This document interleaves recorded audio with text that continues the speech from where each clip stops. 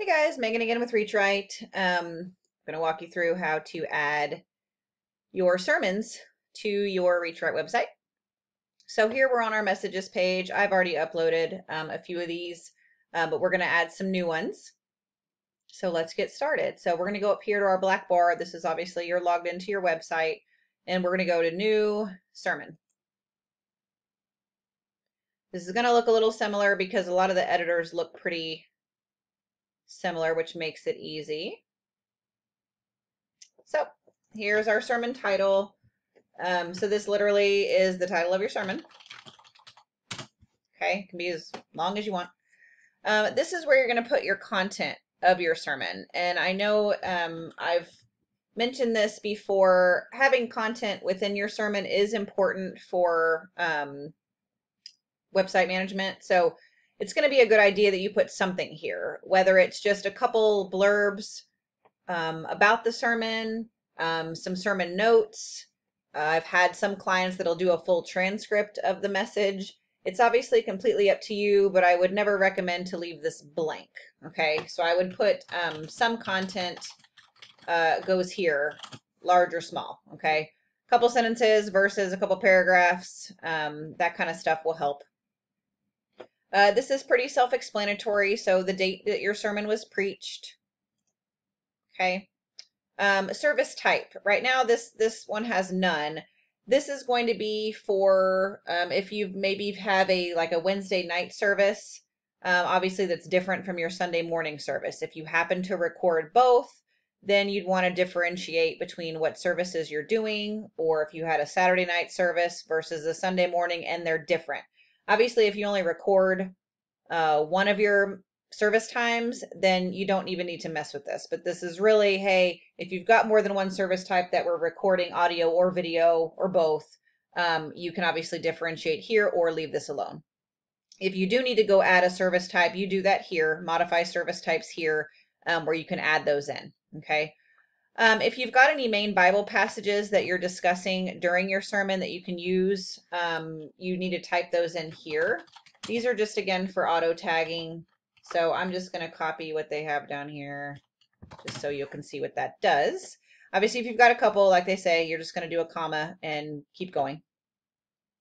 If you're doing MP3, you are going to pull that in here. Okay, so if you only have audio file, you would add that here just by going to your media library, uploading it here. Okay, I'll upload one just so we can see how that looks. Let's see.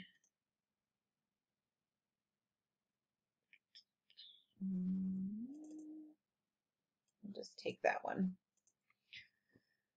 Your MP3 files do have to be under 50 megabytes to be uploaded onto your website. So if you are running into a problem where your audio files are too large, you're going to get a warning over here that says your file's too big, and then you're going to need to compress that below 50 megabytes. So most of your sermons, even if they are an hour long, shouldn't be above 50 megabytes. You should be able to compress those without distorting the quality or anything. So we'll let this finish loading here. It's almost done.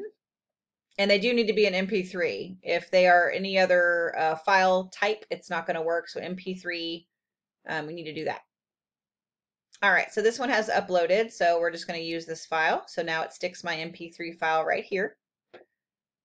If you're doing video instead or in addition to, this is where you will put your embed code from YouTube or Facebook, or you can add your video link from Facebook. So I'm actually going to add, let's just do another video that I've done. We'll add that in here.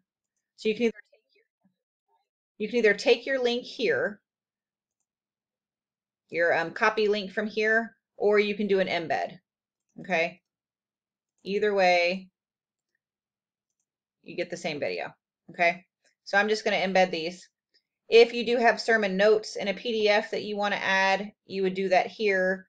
Same thing if you have a church bulletin or newsletter that you want to add, you can add those directly in here, which is pretty neat.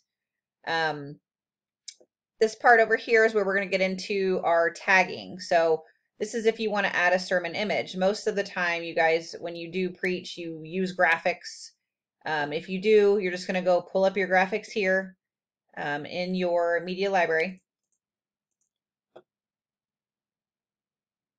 So let's grab a different one. So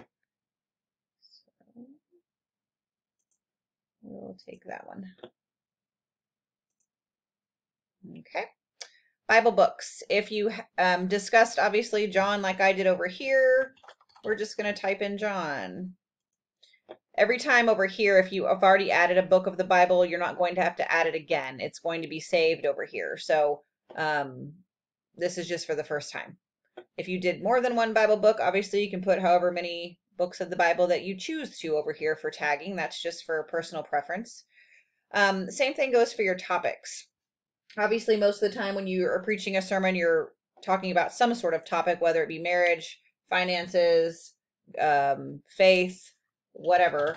Adding tags and topics here are really going to help search engine optimization. It's going to help people find your website a little more. So the habit that you get into now should just be to go ahead and start using these to help you out. So we'll do faith and family. Okay.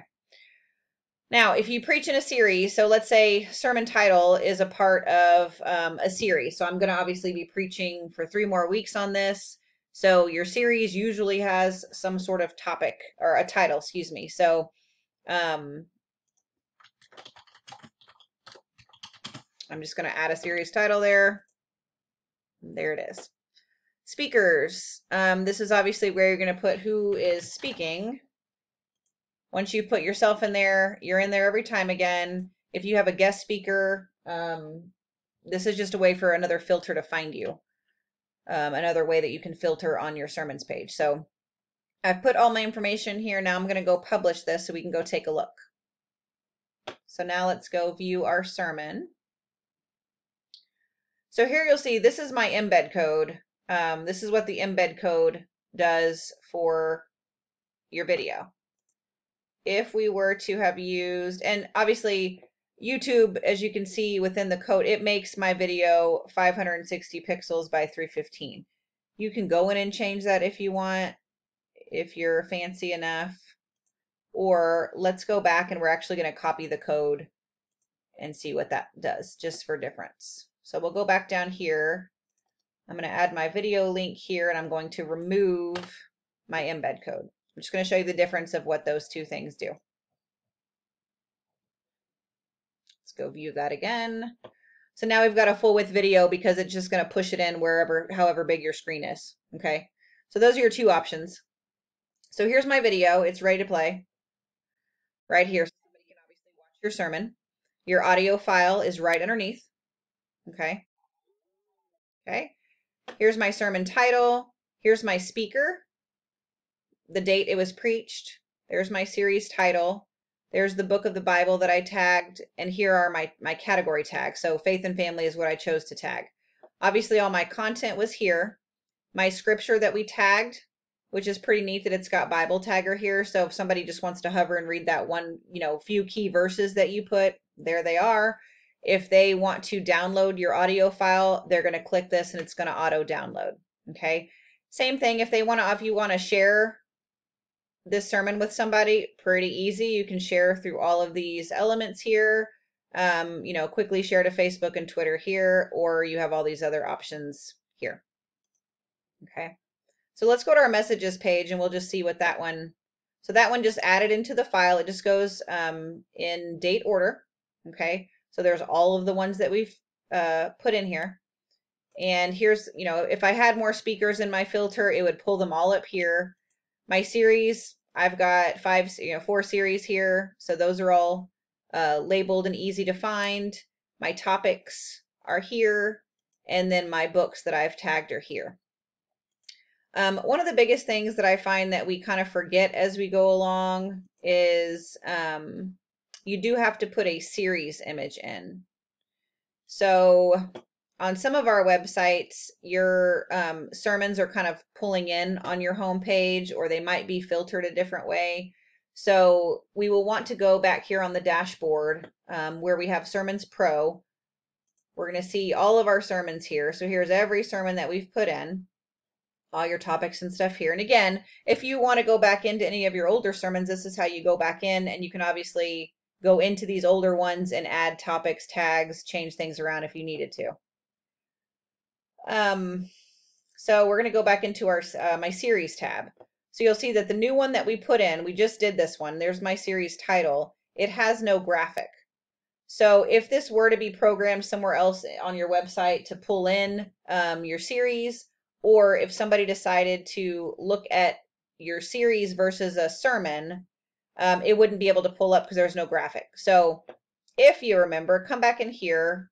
Let's add a series graphic so that that pulls in. Okay. All of your other settings and stuff are pretty set by us. We go program all that stuff in for you. But this is Sermon Manager, and I really think you guys will like the way this looks. It's just pretty easy to use. The views are pretty nice, and it looks great. So I hope this helped you guys out, just adding audio and video. And on another thing, if you don't have video, then a photo is going to show up instead with just your audio file. Vice versa, if you don't have audio and you only have video, you put one or the other in, and that takes care of this whole section here. Okay.